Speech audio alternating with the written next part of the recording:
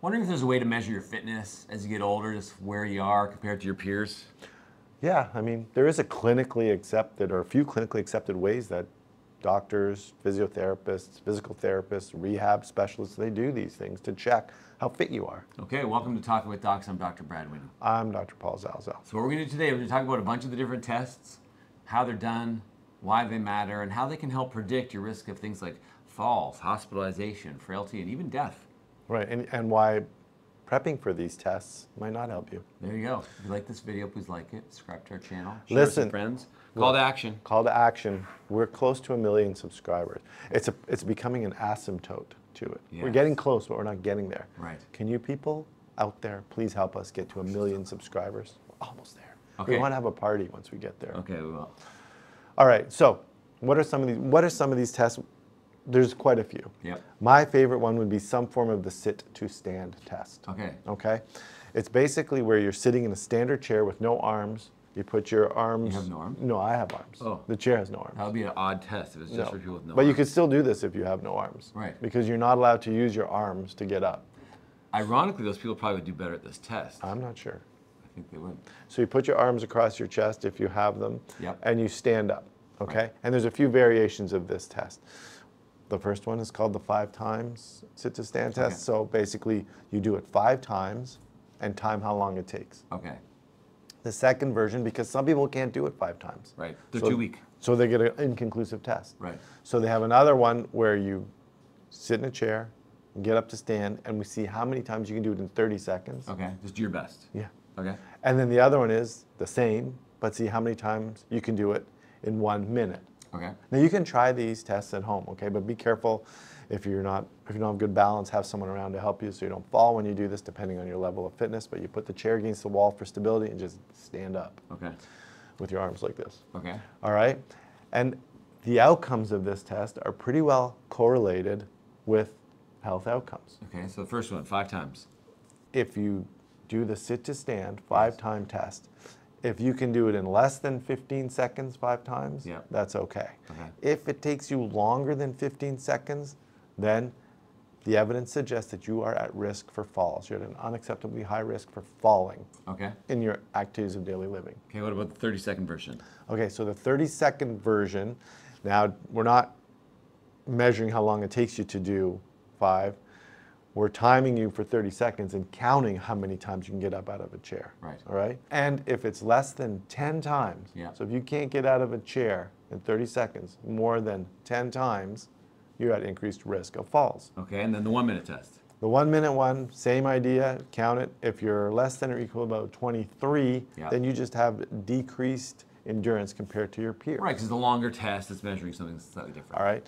Okay. Now, the sit-to-stand test in my house happens around dinner time. After dinner, whose ever turn it is to do the dishes, you Yeah. can see the varying sit-to-stands test. I feel like that would measure the speed with which Yeah. you stand and run. I'm out of there. That sounds like the timed up and go test, which is kind of the next It's test. another We won't one. talk about it Okay. yet, But these All right. sit-to-stand tests not only are correlated to falls risks, but they're also correlated to things like chance of hospitalization within a year Right. and even mortality. Right, and because it's a good measure of your lower body strength, which we've shown before and talked about in other videos, that are good predictors of general health as we age. And this test is great because it's easy to do. You don't need a lot of equipment. It's very reproducible, meaning that if you did the test and then did it again a few minutes later, you're going to get a very similar result. Right. It's inter and intra-observer reliability. So if I administer the test on you, Yeah. and then you administer the test, we're going to get the same results on the same individual. Right. Okay, and if you do it a bunch of times, the observer gets the same result, different observers get the same result. Yeah. And it does correlate well with other tests like the ones we're going to talk about, Yeah. the different types of functional testing that we do. And really, you as an individual are like, why does it even matter? Well, it's really more for other people to help identify maybe some areas of opportunity for you or what you have to kind of worry about going forward or things that you can work on Yeah. to try to increase your risk of successful aging, which is what we're all trying to do. We don't want to just get old. We want to be old and successful and vibrant and active. And You see healthy. that more and more nowadays. Okay, and this is an easy test you can do at home you to go. see how fit you are. There you go. And measure your fitness as you take measures to increase your fitness. Okay, so the second test is the timed up and go test. Tug. This is the Zalzal don't want to do dishes That's test. right, timed up and go. You're sitting in a chair, you get up, You Go. walk 3 meters, Yeah. not very far, and then you turn around and sit back down. That's it. So if it takes you longer than 12 seconds to do this, Mm-hmm. that's a sign that you're at increased risk of falls, that you have increased risk of frailty. This is degenerative changes in your body. Okay. Okay. The next one's super easy too. It's basically a stand on one leg test. Yeah. So to the point where we've talked before, when I learned stuff for our channel, I start to do stuff now. When I'm working out at home during my rest between sets, Yeah. I stand on one leg. You do? I do. Yeah. So this test, you literally stand on one leg, which is actually quite hard to do. And if you can do this for less than 5 seconds, this is a good predictor of falls, which makes sense. It's not only, as we get older, risk of falls is not just about strength, it's also about mobility and balance. And there are a lot of things that kind of come to tackle our balance as we get older, whether it's your ears, your sight, your cerebellum, whatever. There are a lot of things that start to fail us over time that reduce our risk. So Be careful if you try this one at home because we don't want you to fall trying it. 100%. Have someone around to catch you if you're going to fall. Yes. The third one is a 6-minute walk test, which is really an endurance test. So it's how far can you walk in 6 minutes. So a pass for this test is 400 meters. So that's walking at about 2.5 kilometers per hour. Okay. If you're under 300 meters, Yeah. you are deconditioned, You are. basically. You need to get exercising so you can do better at that. Yeah.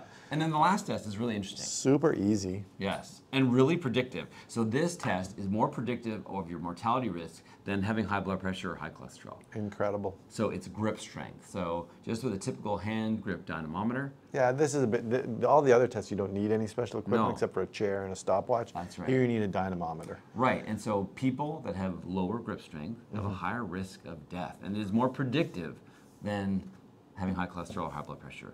So one thing about these tests is, just like a lot of the dementia training tests, so if you study for your dementia test, actually you can learn to get better at it, and then you can trick the test. And then it's not giving you an accurate measure. Right. So same thing for hand grip. So if you really worked on hand grip just nonstop all day long, obviously your grip strength will go up. But the rest of your general health, your mobility, your strength is not going to go up accordingly. Yeah. So it doesn't reduce your risk. So Yeah. really the test in isolation is good if you don't train for the test. That's it.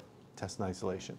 So And now these, you know. These are common tests that are done Yeah. by clinicians to determine your function. And often before surgery, when you're coming to assess to determine how long it's going to take you to recover, the sit-to-stand test is one of the most common ones. And to be honest, in the office, I've kind of used this not knowingly, looking back now. Yeah. I know that when I kind of lean out of the exam room where we are, just to our waiting room, which is about, I'd say 6 meters, maybe 7, I say, Mrs. So-and-so, if it takes a long time for that person to get to the exam room, Yes. that is it's predictive of how debilitated they are. So if they have really bad hips or knees, it takes them a Yeah. long time to get there. Yeah. If they can do it too quickly, I'm like, maybe you don't need a hip or knee replacement. So I'm kind of using that That's it. test on a daily basis already. Right, and also if the patient's sitting in the chair and then you ask them to get on the examining room Oh, table, and you're like, yeah, you just watch them, how long it takes to get up and get onto that exam or even when they get ready to leave. Yeah, that's predictive too, because I see that and I'm like, okay, this person is going to have a more difficult time recovering from surgery. And some people even need your help. Yeah. Like I literally offer to help. And some are like, no, I got it. I got Yeah. it. But then often using their arms.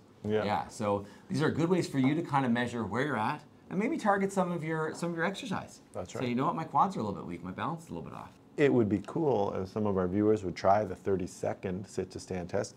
Give yourself 30 seconds and see how many times you can get up out of the chair, not using your arms. Leave a comment. We'll see kind Leave a comment. who's got the most sit to stand. It's not a competition. It's Come just on, Paul, curious. It is. It's a competition. Just curious to see how you do. Compete with yourself and maybe with some of the other people that leave a comment. Be careful. Have someone there with you when you do it. We don't want you to fall when you do this. Okay, go get it.